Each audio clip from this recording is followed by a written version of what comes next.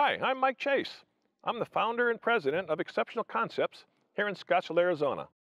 I'd like to take a moment of your time to show you what we have developed, and we call it the Swing Out Van Rack. It all begins with a concept, and that concept has to be exceptional.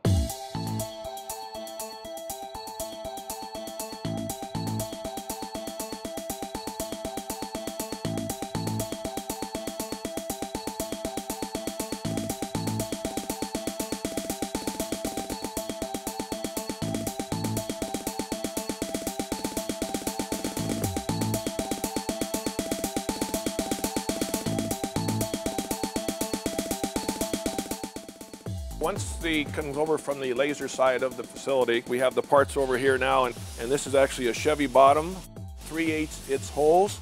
We have them slotted for adjustment reasons. 1.5-inch tubing is going to fit into these parts, and this is what is going to hold the racks on as far as the brackets. We're going to have different bottom. This is a Ford bottom. This is all one piece that has been fabricated here and has been bent. Those aren't any welds on that. That is all one piece right there. This will be mounted to that and be welded as well. We also have another bracket for the side or rear door Chevy, and these brackets come out and these are adjustable as far as up and down to grab hold of the door frame. Over here we have a oil impregnated bronze bushing, and that goes inside the bracket in here and is pressed in there, and that's what fits on our 1.5-inch post. Also in there, we're going to have oil impregnated bronze bushings along with Zerk fittings as well. This is what the finished product will look like once oil impregnated bronze bushings are in there. A little bit of information about this particular rack. This is a 12-inch deep rack, powder coated, 14-gauge steel, utilizing 3/8-inch bolts, 1.5-inch tubing here on the pipe. Grease fittings are utilized as well. Oil impregnated bronze bushings. This is attached with 3/8-inch bolts and rivets into the floor and the wall as well. We'll discuss exactly what the concept of the van rack does. It was developed to slow down injuries from reaching in to a van to pull out heavy material. It also can be locked into place by a lock or by a toggle lock.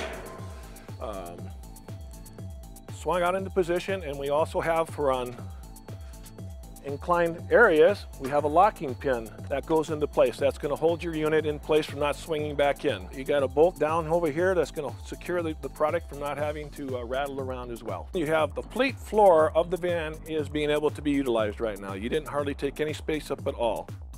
A little information that we need to discuss a little bit about the side door Ford and Chevy vans. It needs to be brought to everybody's attention that this utilizes only the cargo doors. You cannot utilize a sliding door in this concept. It just will not work. The difference between a Ford side door and a Chevy side door is the Chevy has this sticking out on the side. The Ford does not. The Ford concept actually sits right inside here and bolts to the side and to the top, to where Chevy has to sit above the floor to be able to get by this. The Chevy is going to swing out to the outside, and it can be locked into place for when you're on an angle utilizing this pin. And another point to be made is this also can be changed out utilizing a deadbolt that will go into the floor and use it as a lock if you want to secure the rack. This can also be used on the back door as well. This is an added option. This is actually a 10-quart holder to hold quart bottles or tools or product as well if you want to do that. It just attaches to the backside on the framework, and all this is all powder coated.